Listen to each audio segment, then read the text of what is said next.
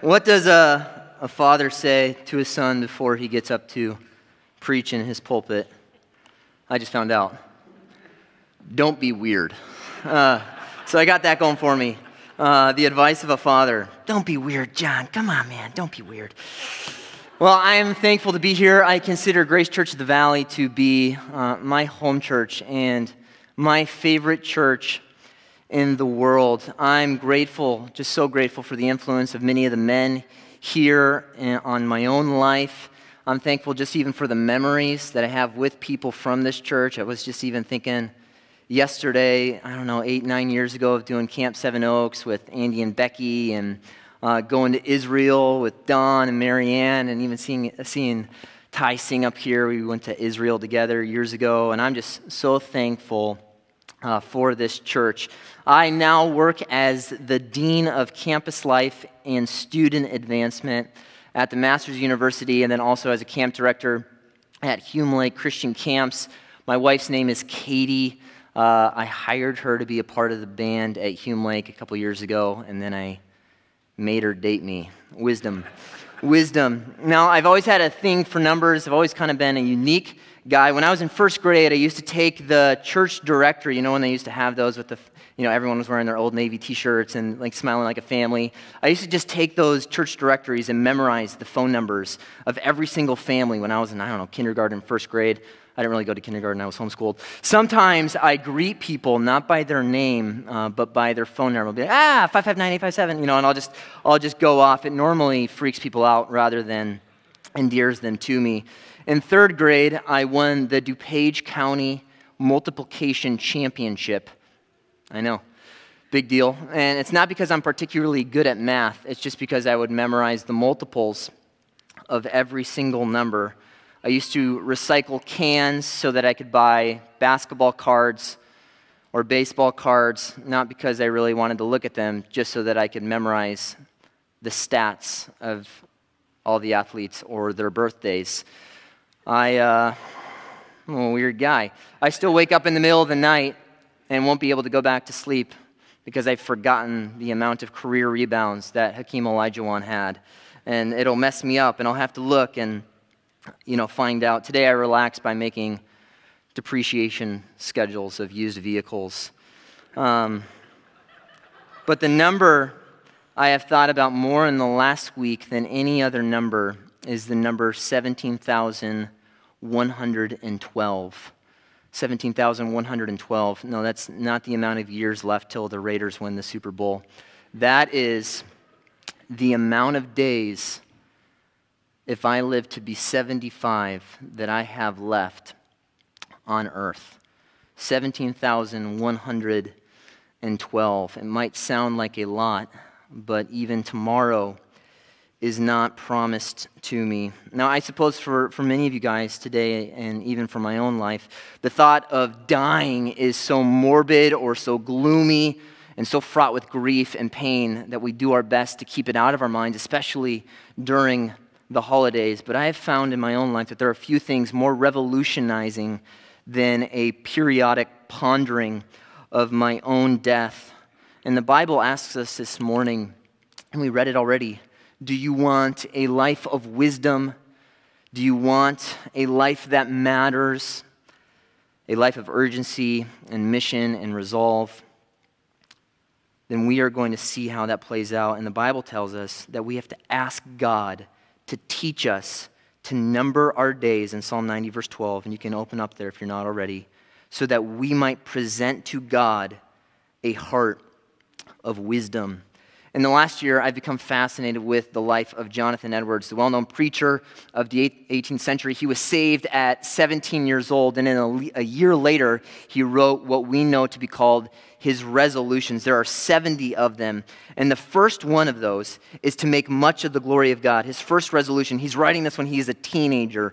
This is remarkable. He says, resolved that I will do whatsoever I think to be most to God's glory, The second, third, and fourth resolutions speak in a similar sentiment. They all have to do with making much of the glory of God. This is a biblical idea. This is not new to you if you are in the church. But Jonathan Edwards was enthralled with this idea. His 70 resolutions for his life. I want these things to matter. 1, 2, 3, and 4 all have to do with the glory of God.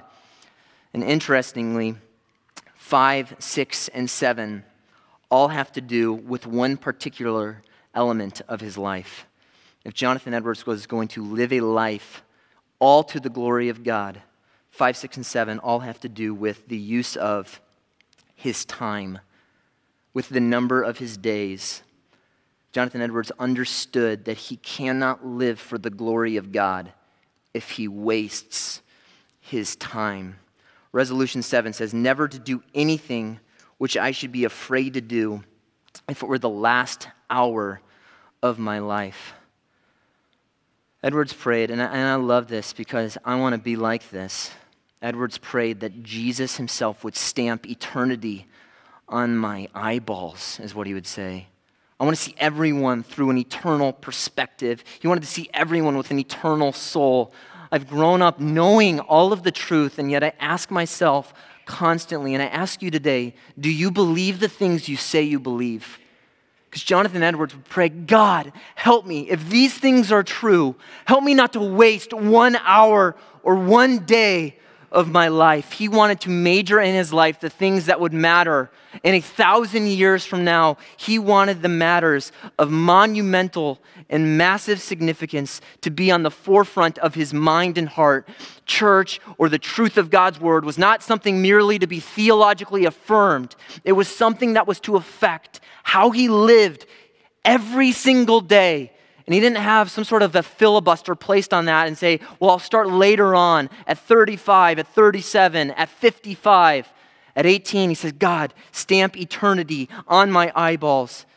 And as we'll see in the words of the psalmist today in Psalm 90, you as a 15-year-old or as a 75-year-old must teach and ask God and plead with him to teach us to number our days. Psalm 90, I love the Psalms. I love them. We live in a world of facades and posturing and pretend. But in the Psalms, there is no stoic denial of emotion. The Bible is full of people who pour out their heart to God, and they tell us, and it just shows us who real people are. The Bible and the Psalms in particular show us how to respond to misery, to heartache, to pain, to loss and sorrow, how to respond to delayed answers to prayer, how to respond to no's when we pray something, how to deal with our own sin, how to deal with when other people sin against us.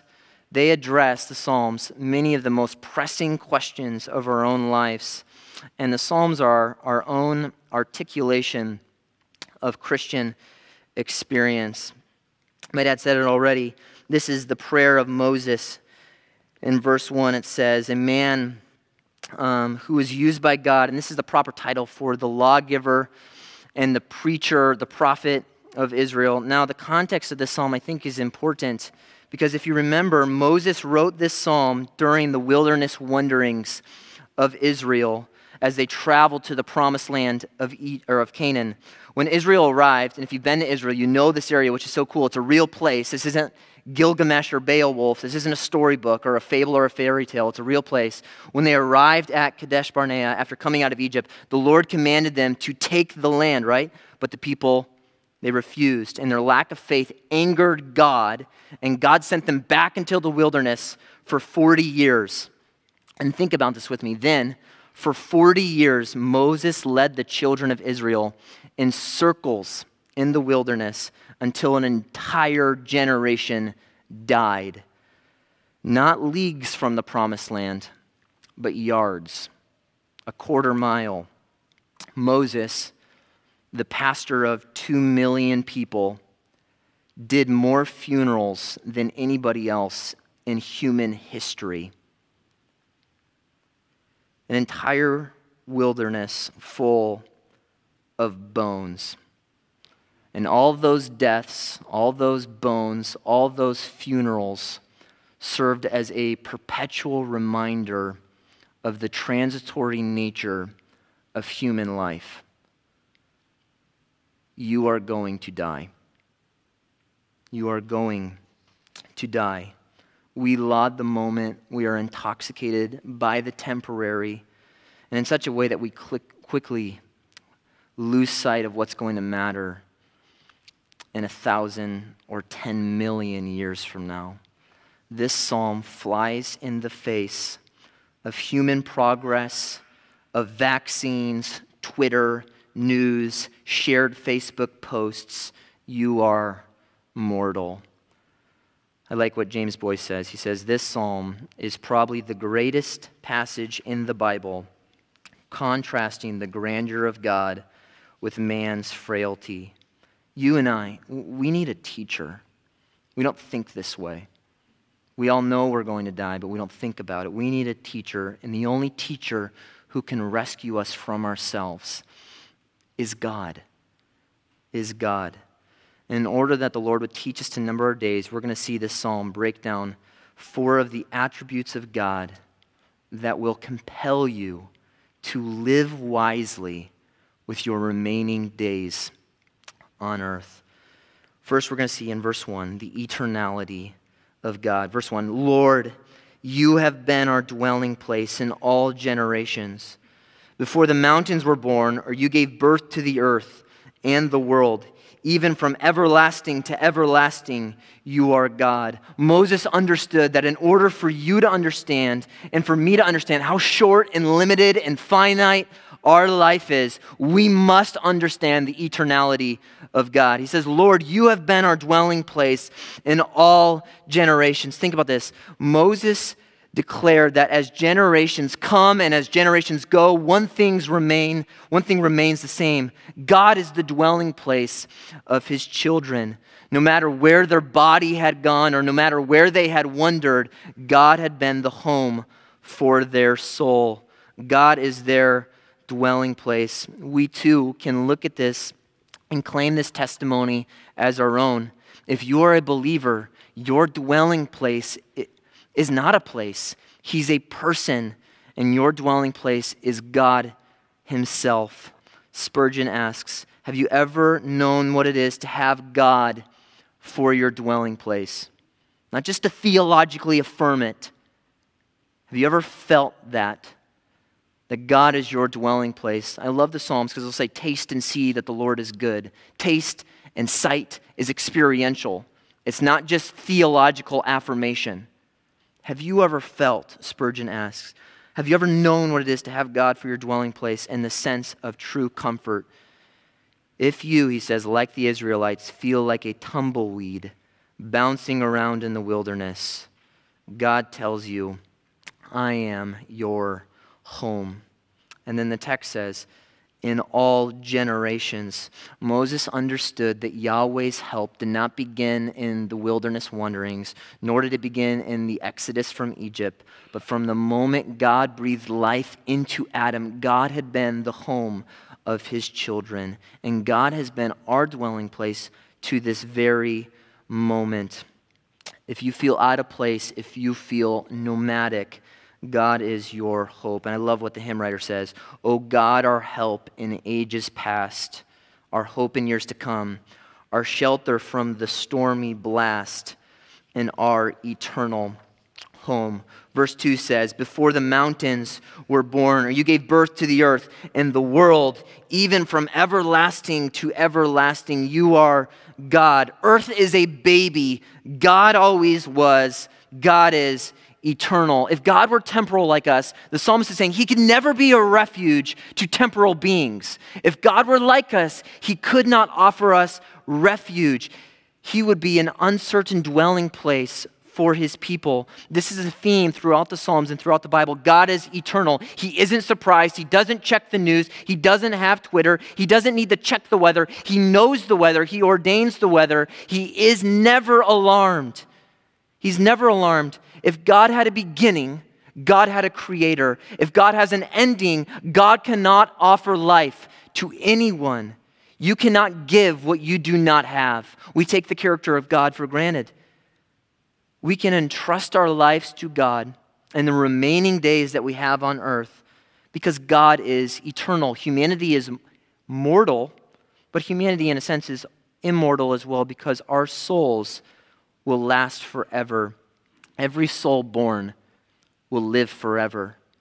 I ask you even now, do you look at people like that? But only God is from everlasting to everlasting. Isaiah 46:9 says, I am God and there is no other. I am God and there is none like me, declaring the end from the beginning and from ancient times. We just sang that. Things not yet done, saying, my counsel shall stand and I will accomplish all my purpose. This is the God who teaches us to number our days because we are here for just a moment. And because we are here for just a moment, I want to grab everyone by the collars and tell you, we have no time to waste. God didn't save you to merely be a part of a Wednesday night Bible study. God saved you to accomplish a purpose. I will accomplish my purpose, we just read. And God's purpose includes you. Now, after verse 2, God's eternality is set up against the reality of man's brevity. In verse 3, and what we're going to see next, is the sovereignty of God in verses 3 through 7. So first, the eternality of God, and now the sovereignty of God in 3 through 7. It says, you, in verse 3, turn man back into dust and say, return, O children of men, for 1,000 years in your sight are like yesterday when it passes by, or as a watch in the night. You have swept them away like a flood. They fall asleep. In the morning they are like grass which sprouts anew. In the morning it flourishes and sprouts anew. Toward evening it fades and withers away. We are all dying. We're all dying. Genesis 2:7 says, the Lord God formed man of dust from the ground and breathed into his nostrils the breath of life. And the man became a living creature. What you and I are, humanity is a mixture of deity and dust. Sin has marred, perverted, and distorted the image of God in humanity. And as a result, you and I, we all have a date with death. We all have a date with death. Hebrews 9:22 says, it is appointed once for man to die, and then comes judgment. We return to the dust. I remember being at a funeral home for the first time when I was a boy. And all I knew when I was little is that when people died, they went to heaven. So I was so confused when we went to go see someone in an open casket because I thought the eternal valley was heaven. And I remember being asked in Sunday school, what was heaven like? And I just remember there were a lot of peppermints because I've been there and I was really, really confused. But I remember as we put a body into the ground, the first gravesite I'd ever been to, I remember hearing ashes to ashes, dust to dust. We all return to the dust, the psalm says. And the question is, why? Why? And Moses says, it's because, think about this, God turns us back to dust. God sends us there. From our human experience, someone might die prematurely, but overall, it was God who sent them there. You and I won't exceed past the number preordained by God by one moment. It has been allotted by God. Psalm 139. Remember memorizing this as a kid with my parents. All of our days were written in your book before one of them came to be. All of our days are written by God, and we will return to the dust. Verse 4 says, for 1,000 years in your sight are like yesterday when it passes by, or as a watch in the night. I was curious, and so I went to the source of all wisdom, Wikipedia. Here are the empires of the last 1,000 years. Holy Roman Empire, the Western, I might butcher this one, Chalukya Empire of South India, the Western Qi dynasty of China, the Second Bulgarian Empire that lasted for 237 years, the Mongol Empire from 1206 to 1368 AD, the Ottoman Empire that lasted for 623 years until 1922, the Aztec Empire, the British Empire, the German Empire, the American Empire. And verse 4 says, 1,000 years in your sight are like yesterday. God looks at the empires of history and says, yesterday. 40 blinks, 30 blinks, a snap of my fingers, or as a watch in the night.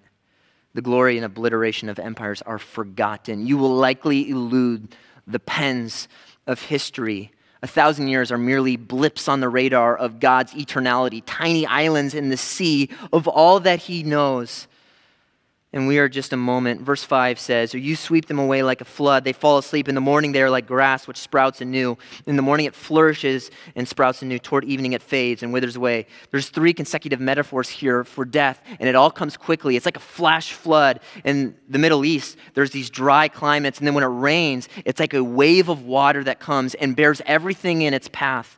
And that's what the psalmist is saying death is like for you and me. It's like a wave of water that bears away the generations of man. And it's like a blade of grass where, because it's cool in the summer, the dew will cause these little grass blades to rise up through the earth. But when the sun comes at noon, it scorches the grass away and it's gone. One writer says, here is the history of the grass. I love this. Sown, grown, blown, mown, gone. You are like grass. Isaiah 40, verse 6, all flesh is grass, and all its beauty is like the flower of the field. Grass withers, flowers fail, we die. God is forever. God is forever. I don't want to take this too quick, because I want you to see, do you see how important it is that you use your life for the glory of God? And I know we say that, but have you ever done that? Up next, we see the justice of God in the following verses. It says, for we have been consumed, verse 7, by your anger, and by your wrath we have been dismayed. You have placed our iniquities before you, our secret sins in the light of your presence. The psalmist is relating to us something so clear, that we die because we are sinners. The holy justice of God demands that sin be punished. Sin is what kills us. Sin is at the bottom of man's frailty, their brevity, the tragedy of life. Think about the context. Moses is wandering through the desert. They didn't trust God. They sinned against God. And as a result, an entire generation died and missed out on the blessing of God. Why do we die? Why do our days pass away? Why do we have such a relatively small amount of days on earth? The answer is that we die because we are sinners. And the question for us is, if sin is so serious, why do we treat it so casually in our own life? We get angry for the wrong reasons, at the wrong things, and express it in the wrong way. God's anger is holy. The holiness of God cannot allow sinners to continue to live as if sin does not matter. Divine wrath, God's divine wrath, think about this, is equal to all the obedience that is due to God. Divine wrath is God's righteousness responding to human unrighteousness. God is not a cosmic grandparent entertaining the high treason of his grand kiddos. He hates sin. He hates sin. Verse 8 says that there you have placed our iniquities before you, our secret sins in the light of your presence. There are no secret sins before God. Everything, Hebrews 4, is uncovered and laid bare before the eyes of him who sees everything and to whom we will give an account. You may be able to hide your sin from people, but you cannot hide your sin from God. What is a secret on earth is an open scandal in heaven. The camera is always rolling. The microphone is always on. God always knows.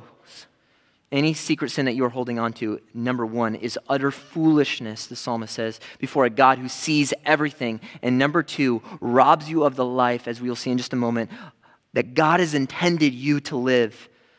You might be asking, wait, doesn't God remove our sins as far as the east is from the west? Doesn't he move our sins and plunge them into the sea of his forgetfulness? Yes, legally, eternally. But God knows your sin, even for a believer. And many people in the Bible forfeited blessing and usefulness to God because they hung to it so tightly. Verse 9, all of our days have declined in your fury. We have finished our years like a sigh. As for the days of our life, they contain 70 years, or if due to strength, 80 years. It's just a generalization. Yet their pride is but labor and sorrow, for soon it is gone and we fly away. Who understands the power of your anger and your fury according to the fear that is due to you? None of us understand how much God hates sin. God is not just concerned with our sin. He is angry at our sin. We say, I hear it at camp all the time, God loves the sinner, hates the sin. No, Psalm 5, Psalm 8, Psalm 10, God hates sinners. Who understands the fury of God towards sin? None of us, it says, who fear you and your fury according to the fear that is due you. None of us fear God too much. And one thing to note as we consider the fury of God is that we started off by talking about the eternality of God. But every single one of the attributes of God, think about this, is eternal. His love is eternal. He himself is eternal. And if his wrath is a part of his character, then that means his wrath is also what? Eternal. Hell is never described as a temporary place. It never ends. Jonathan Edwards used to speak with tears in his eyes, saying that in 1,000 years or in 1,000,000 years, the people in hell are no sooner to the end of their torment than when they first showed up. They only have eternity left. Send Lazarus to dip water and put it on my tongue. And God says, no. No. I don't think we live like this. I don't think we live like this. I don't think you view your neighbors like this. Who understands, God, the wrath of your fury against sin? I don't know if we view unsaved family and friends at a Thanksgiving dinner like this, or people that come and hang out with us for Christmas, or the parents on our child's sports team. Who understands the wrath that is due an eternal God? He's eternally glorious, eternally merciful and loving, and he has eternal wrath. And here comes the high note of the song. If this is true, if God, you are eternal, if you are a refuge for those who trust in you, if you are the home of nomads, if you don't need to check the news, if in a world of limbo, what's going to happen next with the election, with my job, with COVID, God already knows. And regardless of which, he is our home. If this is true, verse 12, teach me, God, to number my days, that I might present to you a heart of wisdom. Calvin says that even though we know we are going to die, we live each day like we are going to live forever because we are so tied to the transient. Imagine here, I flip over an hourglass and sand is just running through it. That is our life. But we view that hourglass as if it just has a perpetual, endless amount of sand. You don't have another grain promised to you. And the psalmist is saying, God, I want to measure today in light of eternity. You are an absolute fool, the Bible says, if you live your life. Even if you're a Christian, you are a fool, it says, if you live your life like there is no end to it. You cannot present to God a heart of wisdom if you do not properly value the scarcity of your time.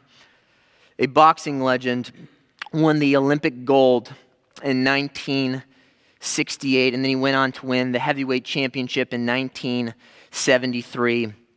And then, however, just a few years later, this athlete filed for bankruptcy. No, this is not Rocky V. This is a true story. Should have never made that Rocky.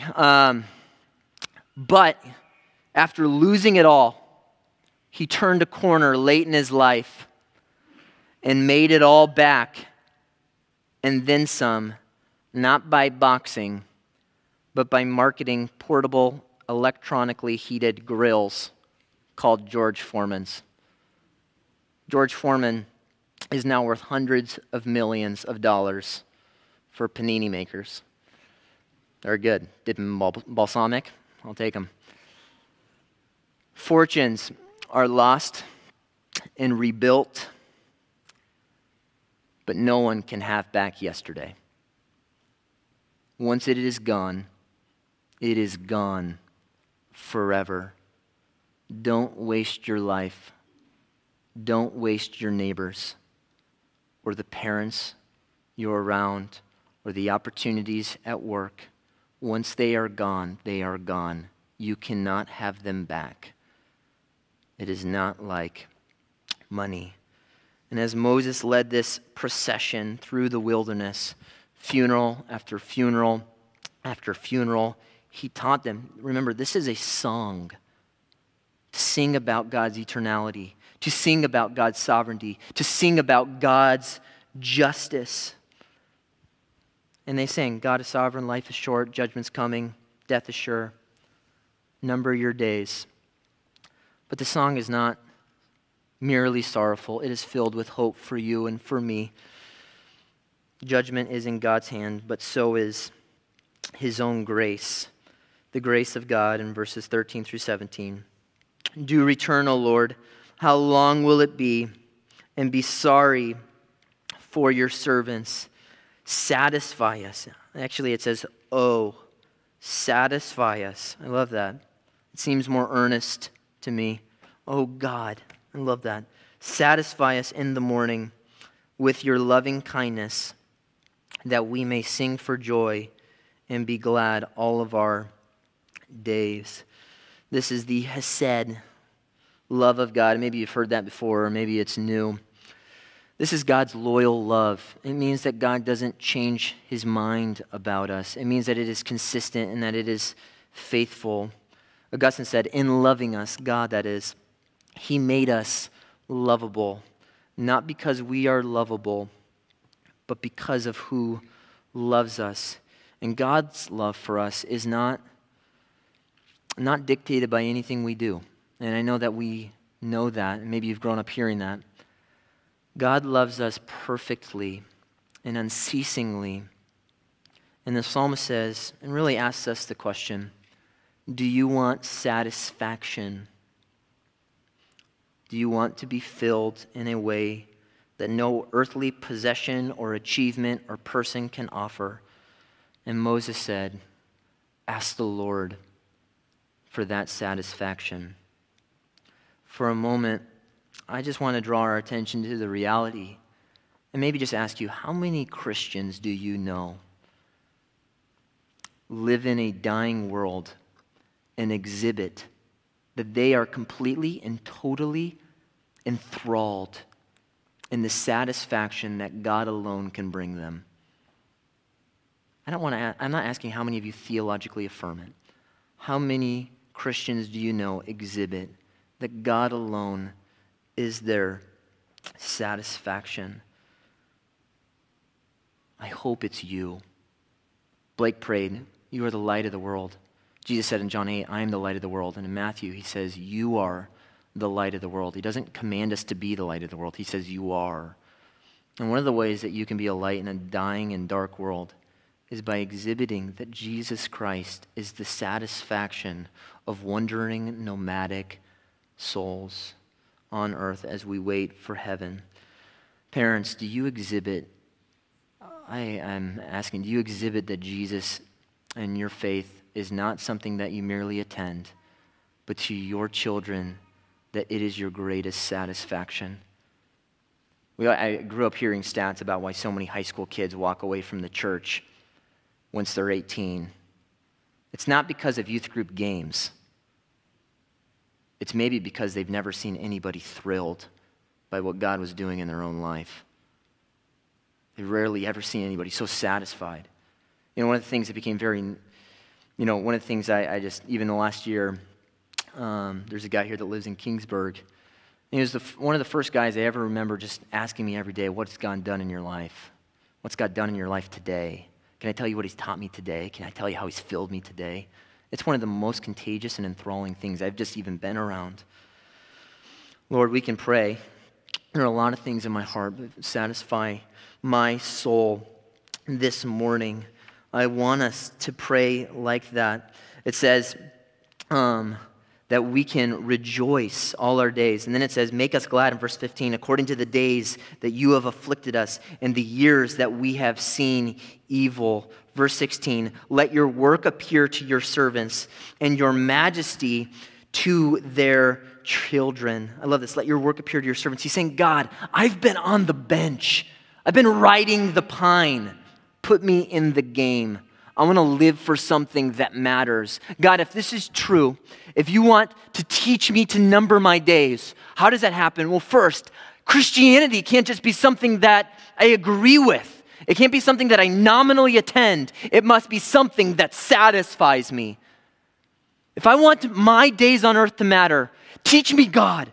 Then number one, God, satisfy me only in you. I don't want to just believe this. I don't want to just say yes. I don't want to check a box. I want to be personally thrilled by who you are.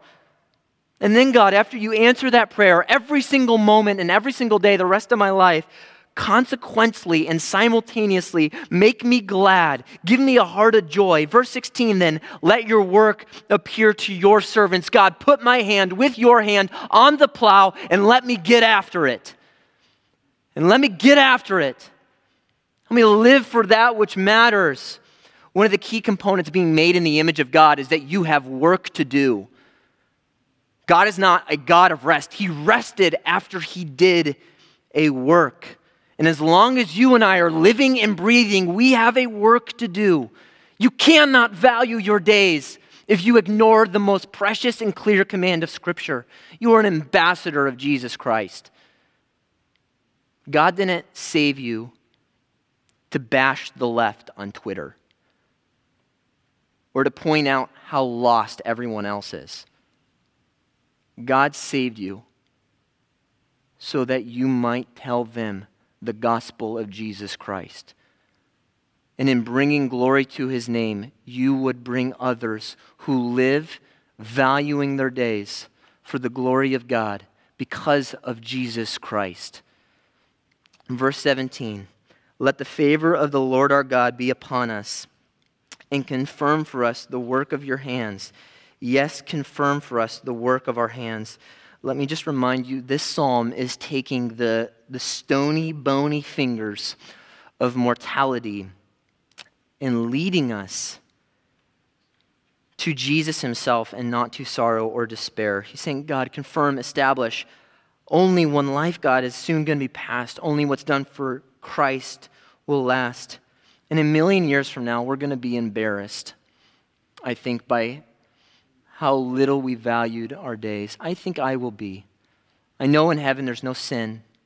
But the thing I thought about more lately than anything is, will there be regret? It doesn't say there will be no tears in heaven. It says that he will wipe away every tear, meaning that there will be. And I think part of the tears in my own life are going to be realizing that people I saw every single day are in an eternity in hell. And the psalm is saying, God, please, confirm for us. You've given me an allotted amount of time, and the way that I glorify you on earth is not ambiguous. It's not obscure. It's by leveraging and maximizing the use of my time for the advancement of the gospel. I'm so glad Jonathan Edwards didn't have social media. I'm so glad that Calvin didn't have email. Because they did stuff.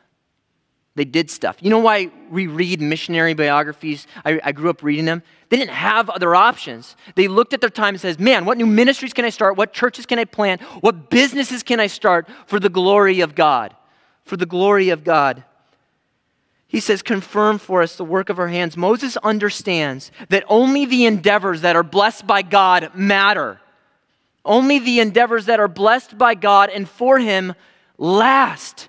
It is a recognition of the frailty of your hands and my hands, which will turn back to dust. I don't know when, but the Bible says soon. This psalm says to God, only that which God performs through me will matter. Will matter. It reminds me, I think it's Psalm 67. The Lord bless us and be gracious to us, and his face shine upon us. Okay, God, I want your blessing. Be gracious to me. Shine upon me. Verse 2, I think, Psalm 67. So that your name may be known in all of the earth, and your salvation to all of the nations. God, bless me so that I might promote, preach who you are in stadiums and on streets and around the dinner table. 2 weeks ago, I received a call from my friend that I work with at the Masters University. He works in the same office as me. He brews really terrible coffee. He looks at you sideways when he talks, like this. And I'm like, dude, turn around. He's the father of 6, a fun guy, and he also serves as a pastor in the San Fernando Valley. I've really grown up knowing him because he's been around most of my life. A few weeks ago, he called me on Friday night. He wasn't feeling super hot, and he asked me to preach for him on Sunday, and I knew he was desperate. So he calls me and says, hey, will you preach for me on Sunday? I'm not feeling too well. And he finished the call by just saying, preach hard, preach hard. And 2 days later, Mark was in heaven. I just wasn't feeling well. Went in on Sunday afternoon. I went to the parking lot with his friends and family, and then we were told over Zoom that he had died. And I've seen people die. One of my best friend's moms died of breast cancer when we were in college. I lived with them. She died young. It felt premature, but this was the most shocking death of my life. Not feeling well, Johnny. No worries. And 2 days later, he was with the Lord. At his funeral, there was a video tribute to Mark Rodriguez, and the song that played in the background was a familiar song, and in it were these words, I am a flower quickly fading, here today and gone tomorrow, a wave tossed in the ocean, a vapor in the wind. That was true for Mark's life, but Mark lived for that which lasted. Only one life, I love it, will soon be past. Only what's done for Christ will last. In just a couple more minutes, someone else understood the transitory nature of human life and went before us as an example of what it looks like to leverage and maximize our time on earth. Jesus says in John 9, we must do the work of him who sent me as long as it is day. Night is coming when no one can work. Jesus' life was on a divine timetable to get after it. Why do we view our life any differently? There is a God-appointed work for a God-allotted amount of time. There must be in your life and my life a sense of urgency to carry out that work because night is coming, Jesus says, and that refers to death. Jesus couldn't procrastinate. He couldn't put it off. His life was on the clock. God has done the same with you. Jesus says, John 4, my food is to do the will of him who sent me. There was an energy in doing what God had made him to do. God was glorified through Jesus. That was Jesus' mission, much like Jonathan Edwards. He wanted to glorify Jesus, or glorify God, his Father. And how did he do that? John 17:4, by accomplishing the work, O God, John 17:4, that you have sent me to do. God prescripted a work for Jesus to do, and the way that Jesus glorified God while he was on earth was by doing that work. God has also prescripted a work for you and I to do, and the way that we glorify God is by doing the work that he has prescripted and preordained for us to do. Ephesians 2:10, that we are God's workmanship created in Christ Jesus for good works which God created beforehand, that you would obey them, that you would walk in them. The key word in Jesus' life in the book of Mark is the word immediately. 40 times the word immediately. Jesus was doing stuff. He understood that his time was short, and Jesus Christ in his incarnation experienced what Moses experienced. The need to have God as his refuge, what it means to have your life cut short on a human level. Jesus experienced temptation and sorrow and every single part of what it means to be human. And Jesus, in his humanity, experienced the full measure of the wrath of God so that you would not have to, but rather so that through his nail-pierced hands he could offer you not only the forgiveness of your sins, but the satisfaction you are searching for and the purpose you are searching for and the use of your time which God has given to you. Perhaps no other year in my life and in yours has been as strong of a reminder of the fragility and frailty and brevity of human life. And Jesus is an example for us. God, only the days that are for you matter, and only by taking my hand with your hand and putting it to the plow will my life matter in 1,000 years from now. I so desperately want that for you, and I so desperately pray that for me.